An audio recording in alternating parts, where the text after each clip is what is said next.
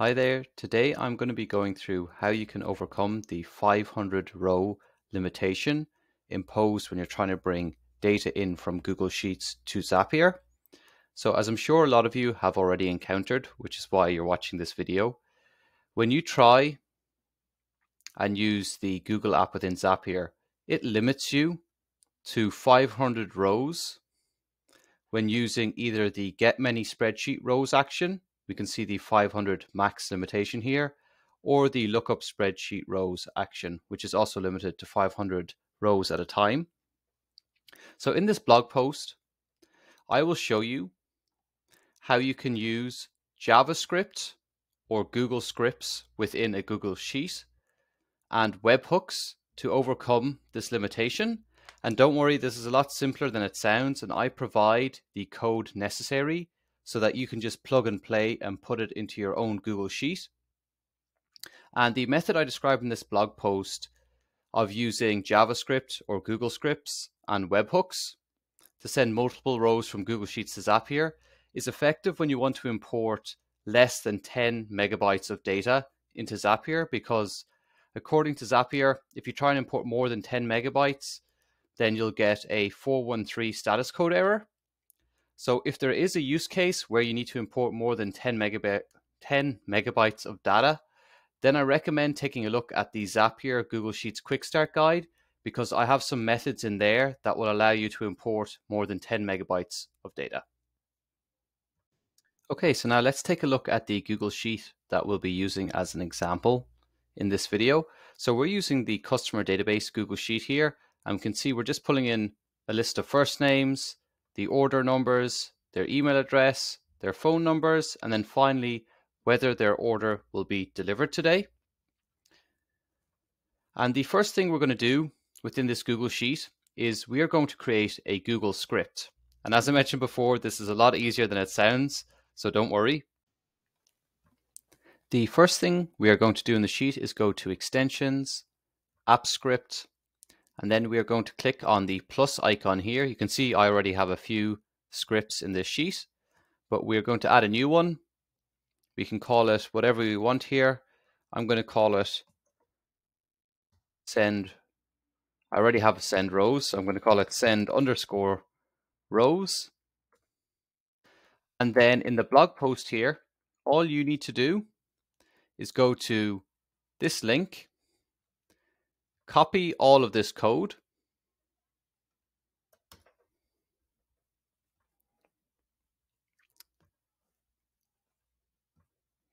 and then paste it all into Google Sheets, hit save. And now I'm just going to give you a quick run through of what the script does. So this line here just gets a reference to the sheet we want to pull the data from, which in this case is the customer database sheet, this one here. And then this rows variable is going to store all the data we get from this sheet. Then we initialize 4 variables, the names, orders, emails, and phone string. And then we are going to use a for loop to cycle through each row in this Google Sheet one by one. And in the case that the delivery today column is equal to true, so when using JavaScript, the indexes start counting from 0. So what I mean by that is this is index 0, 1, 2, 3, 4. So here we are accessing the 4th index in row number I. So the 4th index is the delivery today column. And when this is equal to true, we'll come in to this section of the for loop. So therefore, the overarching goal of this for loop is to only populate these 4 strings when the delivery today column is true. If you don't want this extra bit of logic in your code, you can just delete this part here and the corresponding curly bracket here. So you can see if I mouse over this curly bracket, this other one here lights up. So you can just delete this and delete this. And now when your for loop runs, it will pull in every single row in this sheet, no matter what the value of the delivery today column is. However, if you do want the delivery today column logic in there, then just leave this in. Now, to show you what this inner part of the for loop is doing, I'll show you what the output of these desired for strings is. So I'm going to run the script here. And we can see the value of the four strings, the name string, the order string, the email string, and the phone string. We can see each of the output values that we want. And this is what this inner part of the for loop achieves. So in the case that the delivery today column is equal to true, we want to take this value, add it to the name string, take this value, add it to the order string, take this value, add it to the email string, and take this value and add it to the phone string. And then we want to repeat this for each row where the delivery today column is equal to true. So our for loop will go through every row in this sheet, make this evaluation to see if delivery today is true. And if it is true, let's add each of these four values to their four respective strings.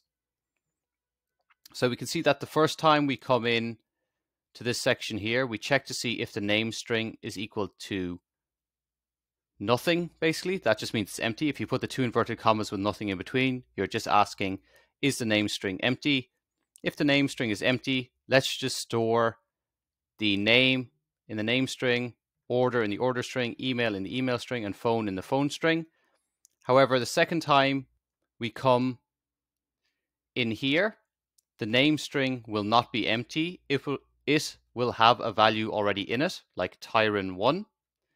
So then we want to take whatever value is already in the name string, add the asterisk character, and then let's add the new value. Let's add the new name to the name string, like Tyron3 here. And then we'll come into this section again.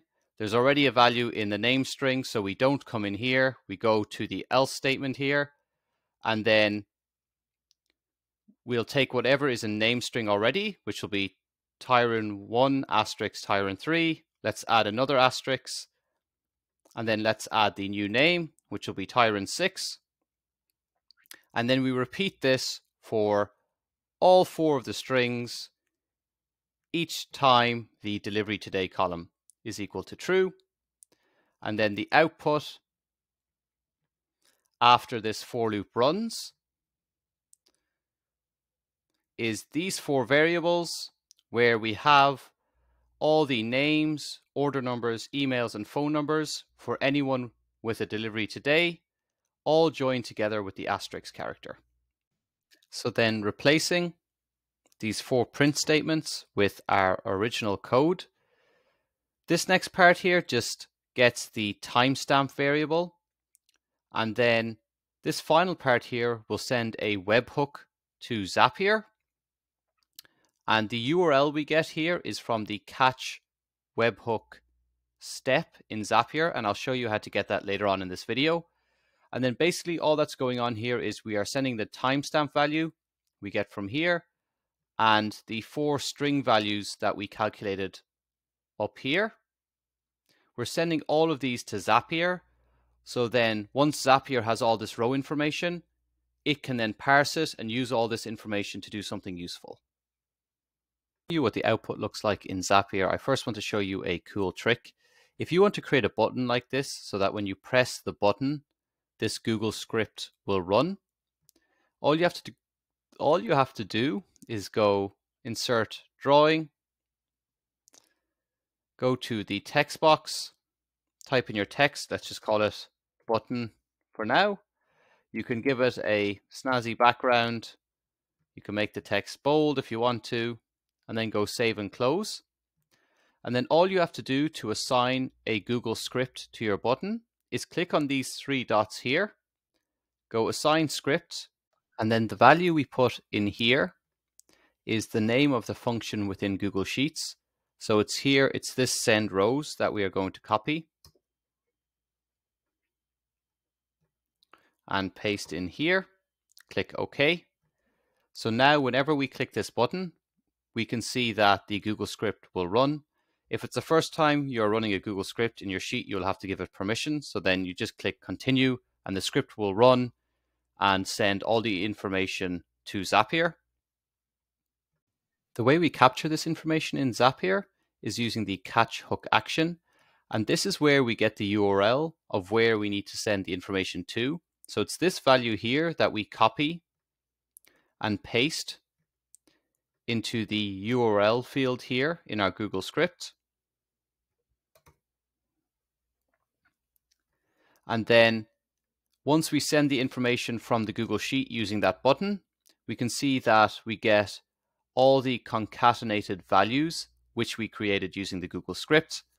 And then if you want to see how you can use that information to do something useful, like send an SMS to each person whose delivery is today, as well as sending them an email, then check out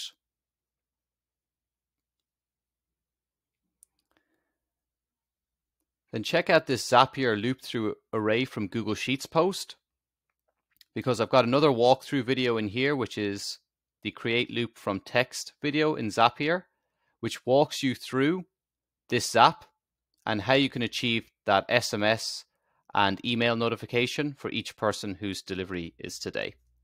And if you want more information on integrating Zapier with Google Sheets, I've got a quick start guide here.